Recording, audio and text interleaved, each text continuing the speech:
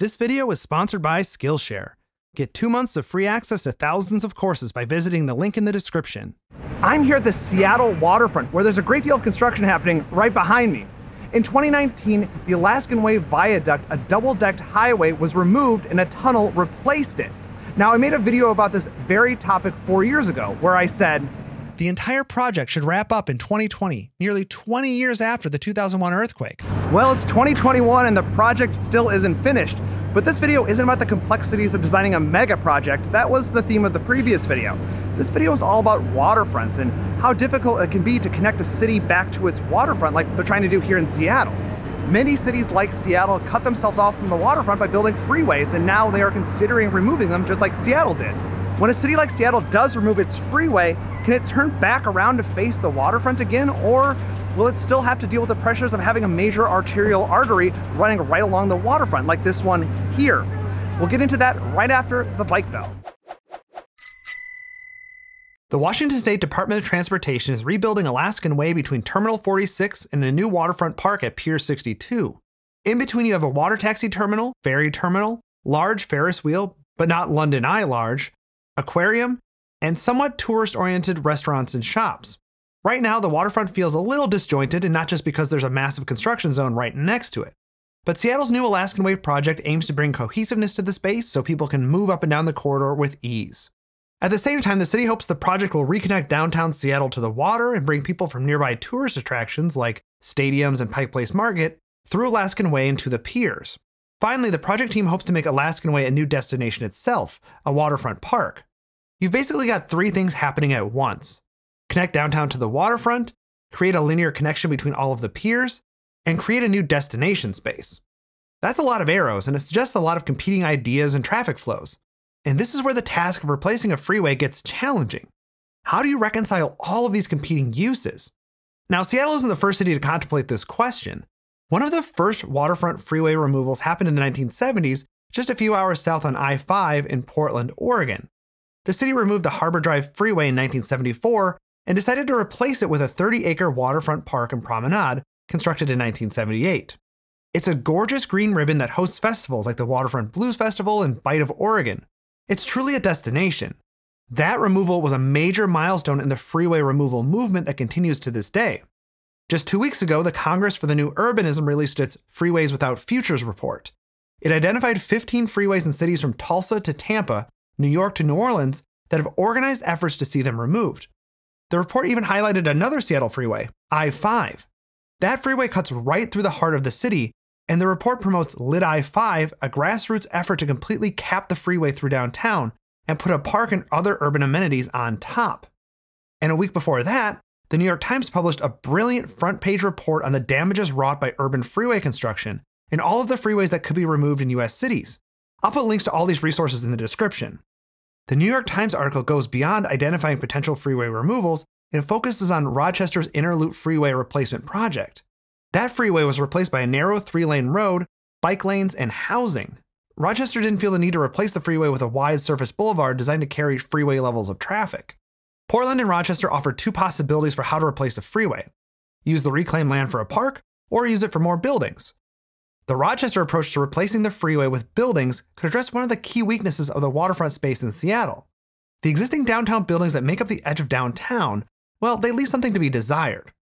The old viaduct had been there since 1953, and the buildings along the viaduct that were right up against it are the kind of buildings you'd expect along a freeway.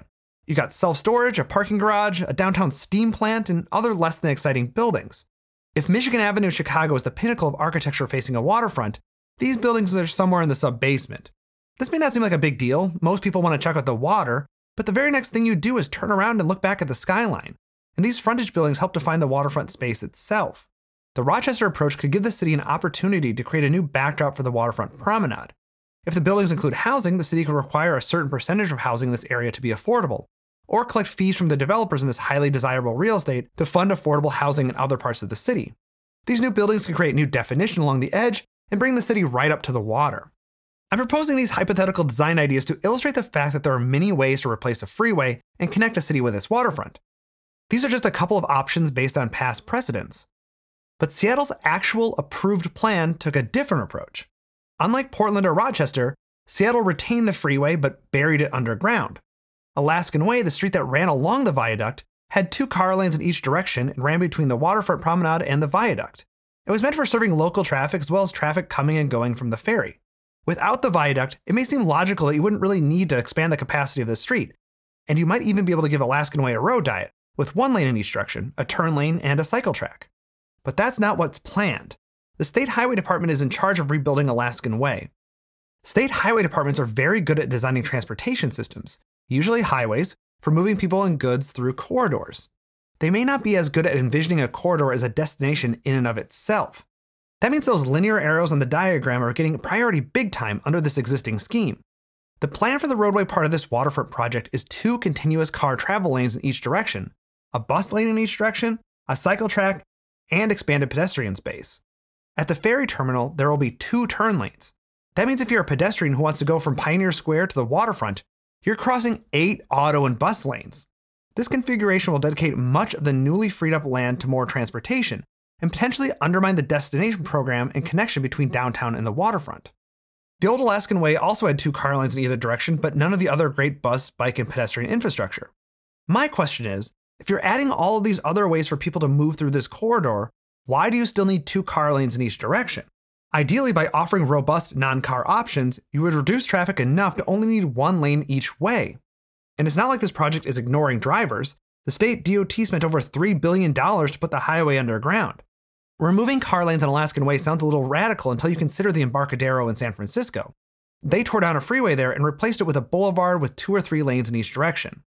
They're currently planning on reducing the number of car lanes. Portland is reducing a lane on Nadeau Parkway along their waterfront park and replacing it with a cycle track.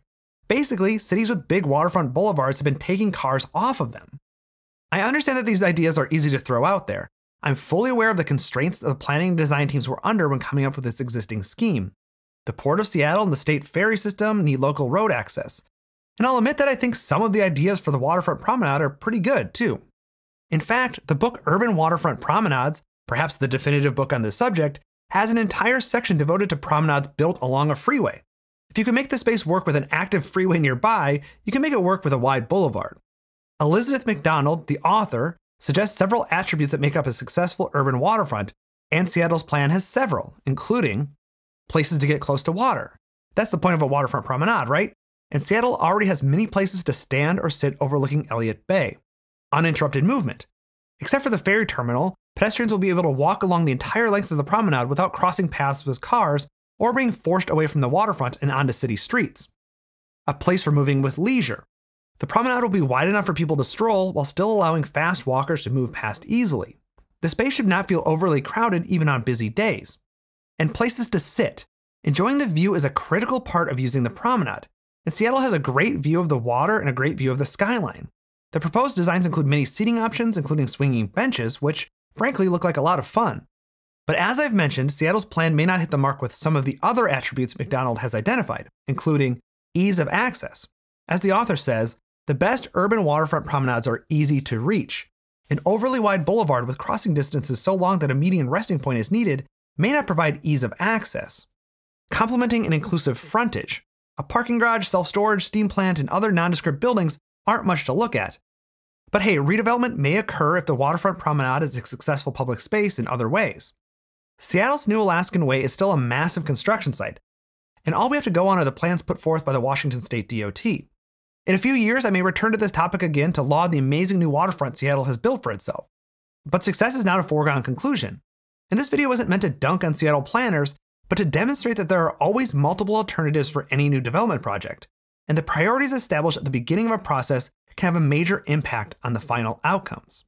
I hope this video inspired you to think more critically about major urban design and redevelopment projects happening in your community.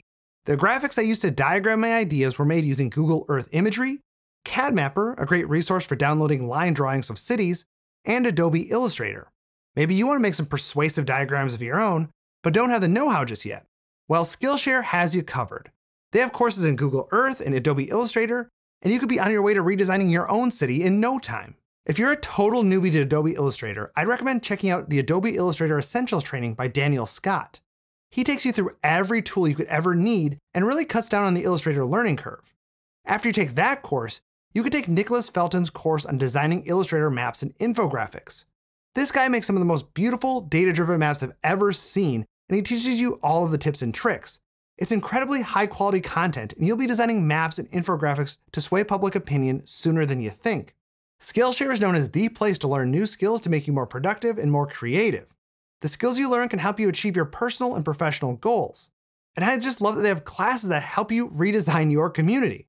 If you're looking to learn a new skill or take your hobbies to the next level, consider a Skillshare premium membership. The first 1,000 of my subscribers to click on the link in the description will get a 1-month free trial of Skillshare so you can start exploring your creativity today. If you decide to stick with it after the trial, an annual plan is less than $10 per month. I use Skillshare and I would recommend it to everyone, so go check it out.